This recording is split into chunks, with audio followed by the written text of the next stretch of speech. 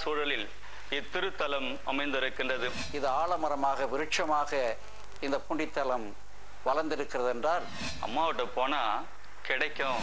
என் குடும்பத்தினோடும் உணர்வோடும் உயிரோடும் கலந்துவிட்ட ஒன்று. மக்கள் அந்த ஒப்புரவு சான்றிதழ் கொடுக்கும்பொழுது எனக்கு ரொம்ப ஆச்சரியமா இருக்கு.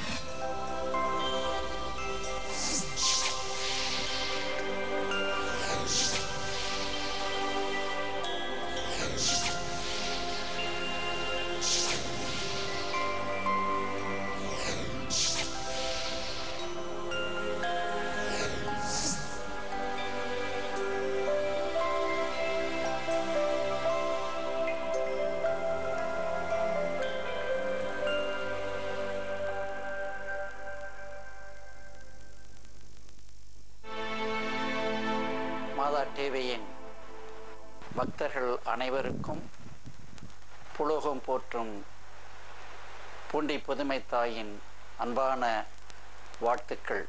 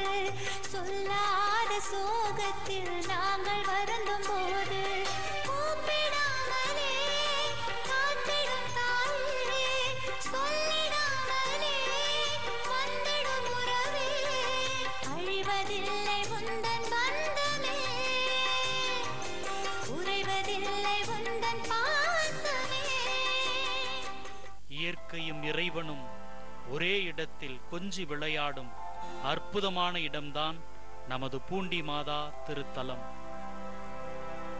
18ஆம் நூற்றாண்டின் தொடக்கத்தில் இத்தாலிய குரு வீரமா முனிவர் என்று அழைக்கப்படும் கான்ஸ்டன்டைன் ஜோசப் பெஸ்கி என்பவரால் சிற்றாலயமாக உதயமானது. 20ஆம் நூற்றாண்டின் தொடக்கத்தில் லூர்து நகரில் இருந்து கொண்டு வரப்பட்ட திருசுரூபத்தில் வாழ்ந்து கொண்டு தன்னை நோக்கி வருகிற பிள்ளைகளுக்கெல்லாம் தேவையான அருள் வளங்களை வாரி வழங்கி கொண்டிருக்கிறாள் என்பது இங்கு வருகிற ஏராளமான மக்களின் அசைக்க முடியாத நம்பிக்கை. மக்களின் இந்த நம்பிக்கை வெறுமனே மூட நம்பிக்கையாக மட்டுமே முளைத்து விடக்கூடாது என்னும் சிந்தையை கருத்தில் கொண்டு திருச்சபையின் கருத்தியல்களோடு மரியாளின் பக்தி முயற்சிகளை உடந்தை மறைமாவட்ட திரு அவை இன்று வரை இறை மக்களுக்கு தெளிவாக வழங்கி வருகிறது. இப்படியாய் இத்திருத்தலத்தின் பணியாளராய் பொறுப்பேற்று மரியாளின் வழி இறை நம்பிக்கையை வழங்கியவர்களுள் மிகவும் குறிப்பிடத்தக்கவர் அருட்தந்தை லூர்து சேவியர் சவரிராயன் அவர்கள். அன்னை மரியாளும் தானும் வெறும் கருவி மட்டுமே என்பதை மக்களிடம் எப்போதும் அறிவுறுத்த தவறாதவர். அண்டி வரும் பக்தர்களுக்கெல்லாம் அம்மா என்று அடையாளம் காட்டி ஆறுதலாய் அன்பாய் அன்னையோடு பயணித்தவர். இறந்து போன இவரது உடலை வயிற்றிலே சுமந்து இந்த திருத்தலம் இன்றும் ஏராளமான புதுமைகளை வாரி வழங்குவதில் மக்களின் நம்பிக்கையை பெற்ற புண்ணிய தலமாக தொடர்ந்து அருள்பாலிக்கிறது. 1999 ஆகஸ்ட் மாதம் 3ஆம் தேதி இத்திருத்தலம் போப் 2ஆம் ஜான் பால் அவர்களால் பசிலிக்காவாக அறிவிக்கப்பட்டது.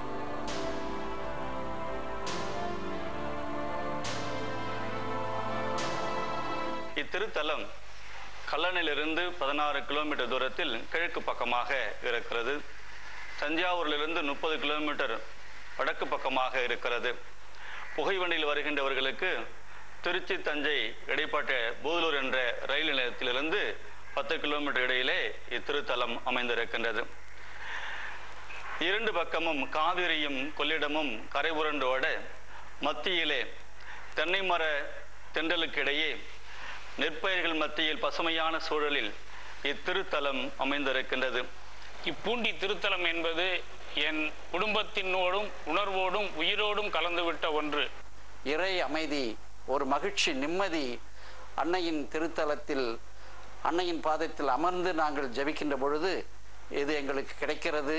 எனவே எங்களுடைய தேவைகளையெல்லாம் நாங்கள் கொண்டு வந்து அன்னையின் பாதத்தில் வைத்து கண்ணீரோடு ஜெபிக்கின்றோம். எங்களுக்கு பிள்ளை வர வேண்டுமா, இங்கு வருகின்றோம். எங்களுக்கு திருமணம் வர வேண்டுமா, இங்கு வருகின்றோம். நோய் பிணிகளிலிருந்து குணமடைய வேண்டுமா, இங்கு வருகிறோம். நம்பிக்கையோடு வருகிறோம். இத்திருத்தலத்துடைய மிக சிறப்பு என்னவெனில் அமைதி நிறைந்த இடம், அற்புதமான ஒரு இயற்கை சூழல் நிறைந்த ஒரு இடம்.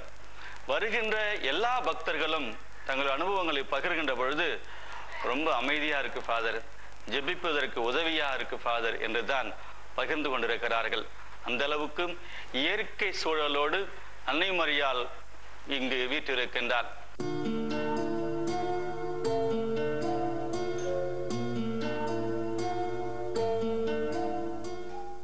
நமது புகழ்மிக்க வீரமாமுனிவர் இங்கு, அதாவது 1714ஆம் ஆண்டு முதல் 1718ஆம் ஆண்டு வரை இந்த பூண்டியில் இருந்து பணி செய்திருக்கிறார்கள்.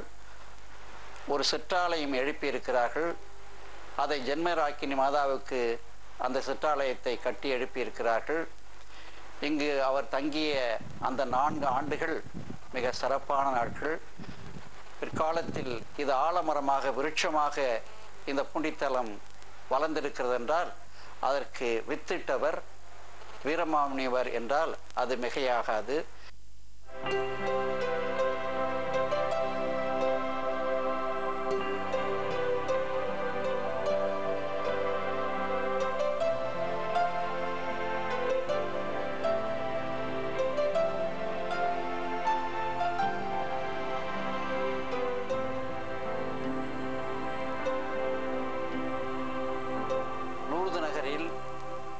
லூர்தன்னை காட்சி கொடுத்த ஒரு ஆண்டுகளுக்கு பிறகு அந்த லூர்தன்னை சுரூபங்கள் தமிழகத்துக்கு கொண்டு வரப்பட்டன. அதில் ஒன்று இந்த பூண்டி திருத்தலத்தில் வைக்கப்பட்டுள்ளது. கிட்டத்தட்ட 150 ஆண்டுகளுக்கு மேலாக லூர்தன்னை இந்த திருத்தலத்தில் இருந்து கொண்டு அருள்பாலித்து கொண்டு வருகிறார்கள் என்று சொல்லலாம். மிகவும் சிறப்பு பெற்ற ஒரு திருவுருவம். அதை பார்க்கின்ற பொழுதே நம்முடைய உள்ளத்தை கவர்ந்து இழுப்பது போல இருக்கும். கண்களை உயர்த்தி கரங்களை கூப்பி ஆண்டவரை நோக்கி ஜெபிப்பது போலவே இருக்கும். நம்மை அறியாமலேயே நாம் நம்முடைய கரங்களை கூப்பி ஜெபிக்க தூண்டுகின்ற விதமாக இந்த திருவுருவம் இருப்பதை நாம் பார்க்க முடியும். தாயோடு இணைந்து ஜெபிக்கின்ற பொழுது தாயின் பரிந்துரையால் அதிகமான வரங்களை இங்கு நாடி வருகின்றவர்கள் பெறுகின்றார்கள் என்பதை பார்க்கிறோம்.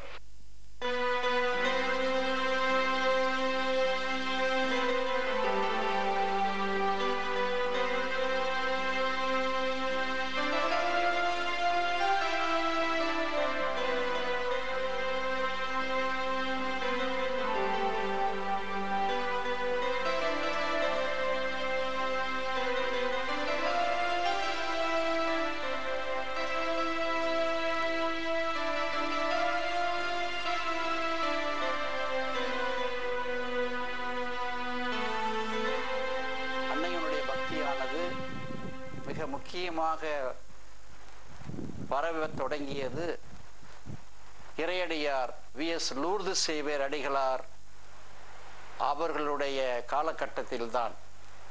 அவர் இங்கு 17 ஆண்டுகள், அதாவது 1955 72 வரை இங்கு பங்கு தந்தையாக பணியாற்றி வந்தார்.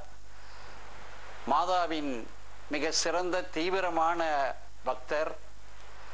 அவருடைய புனித வாழ்க்கை, அன்னையின் மீது அவர் கொண்ட அளப்பரிய அந்த பக்தி முயற்சி எண்ணற்ற மக்களை அன்னையிடம் இந்த திருத்தலத்திற்கு கொண்டு வந்தது. அவர் இங்கு பணியாற்றி கொண்டிருக்கின்ற பொழுது நாடி வருகின்ற எல்லா மக்களையும் அன்னையிடம் போங்க, மாதா உங்களை பார்த்துப்பா, இந்த தாயிடம் போங்க, அவங்க எல்லாம் உங்களுக்கு செய்வாங்க என்று சொல்லி நம்பிக்கையை தூண்டி தூண்டி அன்னையிடம் அனுப்பி வைத்தார். ஆகவே தான் அன்னையிடம் சென்றவர்கள் அருள் வரங்களை அதிகமாக பெற்றுக்கொண்டார்கள். அவருடைய இறப்பிற்கு பிறகு புனிதர் பட்டம் கொடுப்பதற்கு வேண்டிய முயற்சிகள் நடைபெற்று வருகின்றன. 2016ஆம் ஆண்டிலே அவருக்கு இறையடியார் என்ற அந்த புனித பட்டத்தின் முதல் படியானது எடுக்கப்பட்டு வத்திக்கானால் வழங்கப்பட்டு இறையடியார் என்று அறிவிக்கப்பட்டிருக்கிறார். இறையடியார் லூர் சேவியருடைய பரிந்து பேசலும் இத்திருத்தலத்தில் மிக சிறப்பு பெற்றிருக்கிறது. 1-2 வருஷம் பார்த்தா குழந்தை இல்லை. இங்கே பூண்டிக்கு வந்தான். இங்கே வாங்கிட்டு இந்த படத்தை தான் வாங்கிட்டு போனோம். இது லூர்து ஃபாதர் எழுதின ஜெபம் அப்படின்னு சொன்னாங்க. நாங்கள் போய் 5 வருஷம் விடாமல் நாங்கள் 2 வாரம் ஒவ்வொரு நாளும் இந்த ஜெபத்தை சொல்லிக்கிட்டே இருந்தோம். 5ஆவது வருஷம் நல்ல ஆண் குழந்தை. இந்த குழந்தை தான் ஃபாதர். அதுக்காண்டி நாங்கள் எந்த ட்ரீட்மெண்ட் எடுக்கல, எந்த பைசாவும் எடுக்கல. நாங்கள் இது அற்புதத்தை.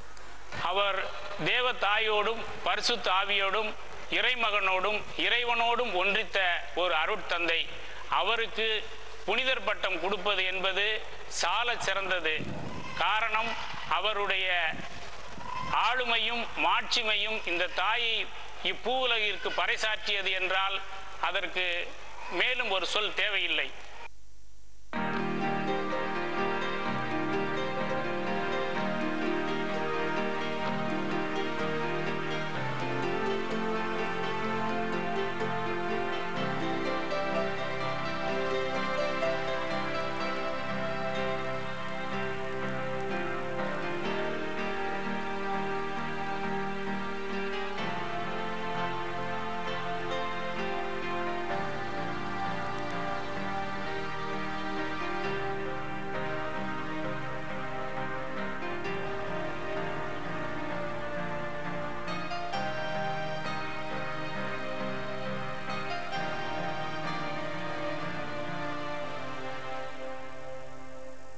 எனக்கு 2018 கல்யாணம் ஆச்சு. 1 இயரா எனக்கு குழந்தை இல்லை. பூண்டி மாதா கோயில்ல தான் ப்ரேயர் பண்ணியிருந்தேன். ப்ரேயர் பண்ண உடனே எனக்கு குழந்தை தனிச்சா. ஆனா 5ஆம் மாசத்துல குழந்தை வெளியில வர பார்த்தா சர்விக்கல் ஸ்டிச்சஸ் போட்டிருந்தோம். அப்ப இங்க நாங்க ப்ரேயர் பண்ணியிருந்தோம். இங்க நாங்க ப்ரேயர் பண்ணோம். ஆக்சுவலி அங்க 5ஆம் மாசம் பெயின் மட்டும் வந்திருந்தா பாப்பா இருந்திருக்கவே மாட்டா. அப்ப நாங்க ப்ரேயர் பண்ணோம். இருந்தாலும் 7 மந்த் வரை எங்களுக்கு இன்ஜெக்ஷன் போட்டு எல்லாம் பண்ணி எங்களுக்கு மாதாவும் ஏசப்பாவும் தான் ஹெல்ப் பண்ணி பாதுகாத்து எங்களுக்கு நல்லபடியா குழந்தை பிறந்தா. 9ஆம் மாசத்துல பிளட் இல்லைன்னு சொல்லி எனக்கு பிளட் இன்ஜெக்ஷன் தான் போட்டிருந்தாங்க. நல்லபடியா அதுவும் சுகப்பிரசவமா எனக்கு கடவுள் கொடுத்ததுக்கு ஏசப்பா கோடான கோடி நன்றி. இப்போ உள்ள சூழ்நிலையில எடுத்துக்கிட்டா மனுஷ சுவாசத்துல கஷ்டங்கள், துன்பங்கள், நோய்கள் இது போனா ஆண்டவர்கிட்ட தான் முடியும்.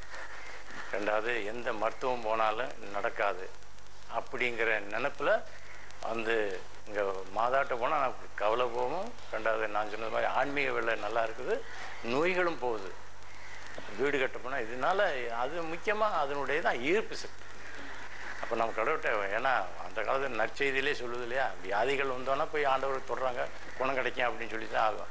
அதே மாதிரி இங்கே போனால் நமக்கு நல்ல வாழ்வு கிடைக்கும், மன அமைதி கிடைக்கும், நம்முடைய பாங்கள் போக்கப்படும், புதுமைகளும் அற்புதங்கள் நடக்குது அப்படிங்கிற அந்த ஈர்ப்பு இருக்குது.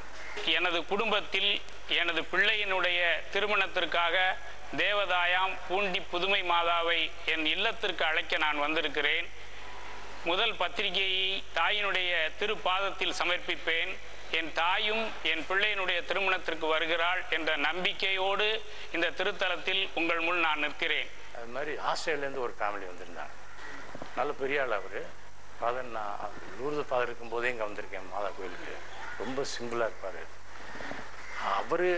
எங்கள் அப்பா என்னை எங்கே கூப்பிட்டு வந்தார். நான் என்னுடைய பசங்க பாருங்கள், பெரிய பசங்க எல்லாம் 15-16 வயசு இருக்கேன். நான் அவங்களும் கூப்பிட்டு வந்திருக்கிறேன் அப்படின்னு சொல்லி டொனேஷன் கொடுத்துட்டு போகிறாரு. இந்த திருத்தலத்தை நாடி வருகின்றவர்கள், நம்பிக்கையோடு ஜெபிக்கின்றவர்கள் அன்னையின் பரிந்துரையால் அருள் வரங்களை அதிகமாக பெற்றுக் கொள்கிறார்கள். அம்மாவிட்ட போனா கிடைக்கும் அப்படின்னு நம்பி வருகின்ற எல்லாரும் பெறாமல் வீடு சென்றதில்லை. அதுதான் இந்த திருத்தலத்தினுடைய சிறப்பு. இங்க வந்திருக்கோம் நம்பிக்கையா, இவளுக்கு ஒரு குழந்தை பாக்கியம் கிடைக்கணும், நோய் இல்லாம போன நாங்க இங்க வந்தோம். மனசு திருப்தி நிம்மதியோட இருக்கோம் நாங்க இப்போ வந்து இங்க வந்து. அதனால குழந்தை பாக்கியம் கண்டிப்பா கிடைக்கணும். ஏதோ ஒரு மூட நம்பிக்கையில் அவர்கள் இங்கு வரவில்லை. அழுத்தமான ஆழமான இறை நம்பிக்கையோடு அவர்கள் இங்கு வருகிறார்கள். கேட்ட வரங்களை பெற்றுச் செல்கிறார்கள். எண்ணற்ற நன்மைகளை தேடி வருகின்றார்கள். இங்கு அவர்களுடைய நம்பிக்கை ஆழப்படுத்தப்படுகின்றது.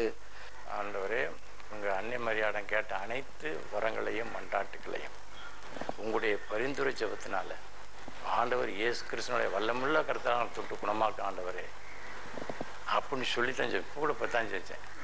சத்தம் வர்றது எனக்கு சொல்லி அப்படியே ஸ்பான்டேனியஸ் ஆகி போச்சு. உங்களுடைய பரிந்துரை ஜெபத்தினால, ஆண்டவருடைய பரிந்துரை ஜெபம். அதனால் இங்கே வர்ற மக்களுக்கு தான் அத்தான் கூட்டுவேன். இந்த இருந்தாலும் சரி, அவங்க பரிந்துரை ஜெபம் ஆண்டவருடைய வல்லமை செயல்பட்டு. இத்திருத்தலமானது வாரி வழங்கக்கூடிய அன்னை நம் தேவதாய் இறை திருமகனிடம் ஒவ்வொரு வேண்டுதலையும் நமக்காக பரிந்து பேசி என்றென்றும் உலகம் உள்ளவரை இந்த உணர்வோடு இந்த தாய் நம்மோடு இருப்பார் என்ற நம்பிக்கை எனக்கு ஆழமாக இருக்கிறது. இன்னும் மரியன்னையை பற்றிய கருத்துக்களை, பக்தி முயற்சிகளை, ஆழமான கருத்துக்களை நாங்கள் அவ்வப்பொழுது மக்களுக்கு கொடுத்து வருகிறோம். இப்புள்ள சூழ்நிலையில ஒப்புரவு அருட்சாதனம் அது நான் முழு நேரமாக எல்லா திருப்பள்ளிக்கு முன்னாலே உட்காந்து நான் கேட்டேன். அது ஒவ்வொரு நாளும் புதுசாக எனக்கு இந்த மக்கள் வந்து அந்த ஒப்புரவு அருட்சாதனத்தை கொடுக்கும்போது எனக்கு ரொம்ப ஆச்சரியமாக இருக்குது. இதில் இதுவரையில் இல்லாத ஒரு பெரிய அற்புதங்கள் நடந்துகிட்டு இருக்குது. மாதா இது வழியாக தான் மக்களை வந்து மனம் திருப்பிட்டு இருக்காங்க. 1 மாதம் 2 மாதம் ஈஸ்டர் கிறிஸ்மஸ்ஸு அப்படி ஒப்புரவு அருட்சாதனம் வர்றவங்க மக்கள் இருக்காங்க. அதே சமயத்தில் 1 வருஷம் 2 வருஷம் அப்படிங்கிறது 2வது பகுதி. 3வது பகுதி அப்படின்னு கேட்டிங்கன்னா 20 வருஷம் 25 வருஷம் 30 வருஷம் 70 வருஷம் அப்படின்னு சொல்லிட்டு தினமும் மரியன்னையை பற்றிய மறை உரைகள் மக்களுக்கு வழங்கப்பட்டு அதன் மூலம் மரியன்னையின் உண்மையான பக்தியானது நடைபெற இங்கு முயற்சிகள் மேற்கொள்ளப்படுகின்றன. இங்கு வருபவர்கள் கிறிஸ்தவர்கள் மட்டுமல்ல, பிற மதத்தை சார்ந்த அன்பர்களும் நிறைய பேர் வந்து போகிறார்கள். சொல்ல வேண்டுமென்றால் 30% மக்கள் பிற மதத்தை சார்ந்தவர்கள் இங்கு வந்து போகிறார்கள். தாயும் அத்துணை பிள்ளைகளையும் எப்படி கோழி தன் குஞ்சைகளை ரெக்கைக்குள் வைத்து பாதுகாக்கிறதோ அதுபோல அத்துணை பிள்ளைகளுக்காகவும் தந்தை இறைவனிடமும் தன் மகன் இயேசுவிடமும் பரிந்து பேசி வரங்களை பெற்றுக் கொடுத்து கொண்டிருக்கின்றார்.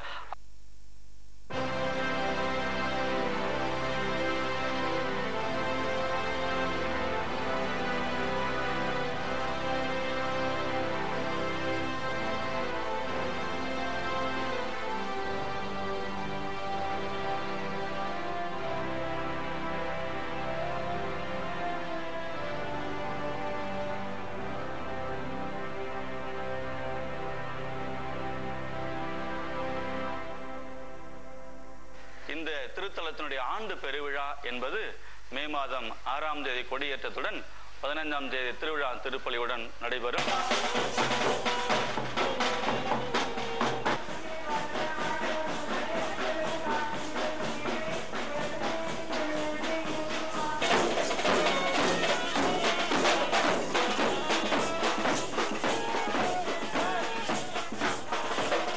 அதே போல மரியன்னையின் பிறப்பு விழாவானது ஆகஸ்ட் 30 முதல் செப்டம்பர் மாதம் 8ஆம் தேதி வரை கொண்டாடப்படுகிறது. அந்த நவநாட்களிலும் மரியன்னையினுடைய பல்வேறு கருத்துக்களை, பக்தி முயற்சிகளை நம்பிக்கையோடு ஆழமாக மக்களுக்கு வழங்கி வருகின்றோம்.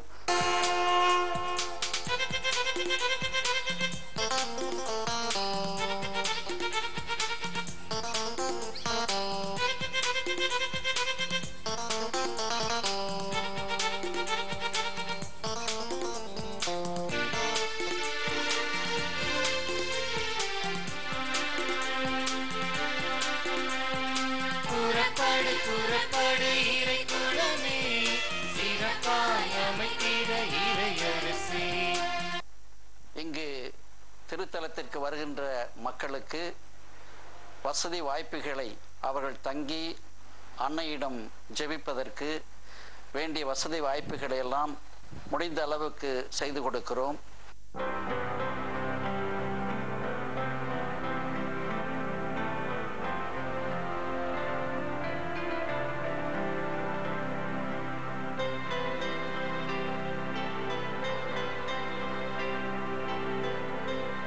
தங்கள் வேண்டுதல் கேட்கப்படுவதற்கு அடையாளமாக அந்த அருங்காட்சியகத்தில் நன்றி காணிக்கையாக அவர்கள் செய்து வைக்கின்ற பெற்ற நன்மைகளுக்கு செய்து வைக்கின்ற அத்தனையும் வருகின்ற மக்களுக்கு இத்தகைய உணர்வுகளை கொடுக்கிறது. அவர்களும் இத்தகைய தேவைகளுக்காக வந்து பெற்று அதன் அடையாளமாக இவற்றையெல்லாம் வைக்க வேண்டும் என்ற எண்ணத்திலே வருகிறார்கள். நிறைய பேர் அந்த அருங்காட்சியகத்தை பார்த்து அன்னையிடம் ஈர்க்கப்படுகிறார்கள்.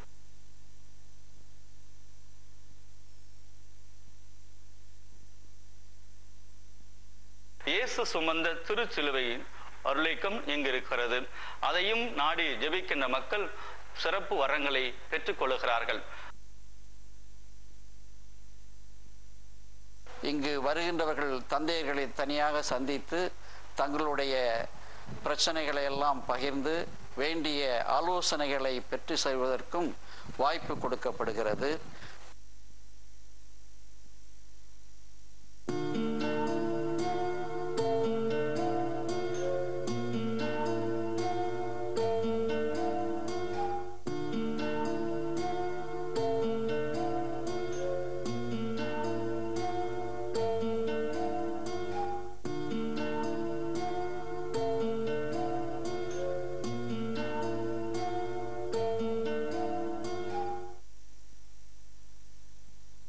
நாட்களிலும் சிறப்பாக சனி ஞாயிறு இந்த 2 நாட்களிலும் ஏராளமான மக்கள் திரண்டு வந்து இங்கேயே தங்கி இரவு நேரங்களில் ஜெபிக்கிறார்கள். ஒவ்வொரு நேரமும் அன்னையிடம் ஜெபமாலை சொல்லி ஜெபித்துக் கொண்டிருக்கிறார்கள். இறையடியார் லூரிசியர் அடக்கம் செய்யப்பட இருக்கின்ற அந்த கல்லறை முன்பும் மக்கள் அமர்ந்து ஜெபித்துக் கொண்டு வரங்களை பெற்றுக்கொண்டு செல்கிறார்கள். ஒரு குருவானவர் என்ன பணி செய்யணுமோ அந்த பணி முழுமையாக செய்வதற்கு எனக்கு ஒரு வாய்ப்பு கிடைச்சது. அது ஒரு நான் என்ன நினச்சேன், எனக்கு ஒரு அழைப்புதல் மாதிரி நினச்சேன். ஆண்டவர் உண்மையாக அழைச்சிருக்கிறாரு. நீங்களும் இத்திருத்தலம் நோக்கி வாருங்கள், அன்னையின் பரிந்துரையால் அருள்வரங்களை பெற்றுச் செல்லுங்கள் என்று உங்களை அனைவரையும் அன்போடு அழைக்கின்றோம். உங்களுக்காகவும் உங்கள் குடும்பங்களுக்காகவும் உங்கள் கருத்துக்கள் நிறைவேறவும் நாங்கள் ஜெபிக்கிறோம். உங்கள் அனைவருக்கும் நன்றி. எல்லாமல்ல இறைவன் உங்களோடு இருந்து உங்களை ஆசீர்வதித்து உங்கள் குடும்பங்கள், சொந்த பந்தங்கள், நண்பர்கள், இன்னும் உங்களுடைய தொழில்கள், பிள்ளைகளுடைய படிப்புகள் அனைத்திலும் உங்களோடு இருந்து புலோகம் போற்றும் பூண்டி மாதா பரிந்துரையின் மூலம் நீங்கள் எல்லா ஆசீர்வாதங்களையும் பெற்று உங்கள் குடும்பங்கள் செழித்தோங்கிட தந்தை, மகன், தூயாவியின் பெயராலே ஆமேன். அன்னையின் அருத்தலத்திற்கு வந்து வாருங்கள். உங்களோடு சேர்ந்து கைகளை கூப்பி கரங்களை கடவுளிடம் உயர்த்தி உங்களுக்காக மன்றாடும் உன்னத தாய் அவளை நீங்களும் உணர்வீர்கள்.